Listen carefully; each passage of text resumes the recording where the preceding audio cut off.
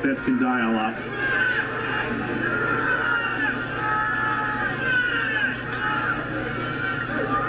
Just trying to make it 3rd and manageable. They run it on 2nd and 20. Picked up about 6. Shelton did before he was hit by Alvin Floyd. Final play of the first quarter.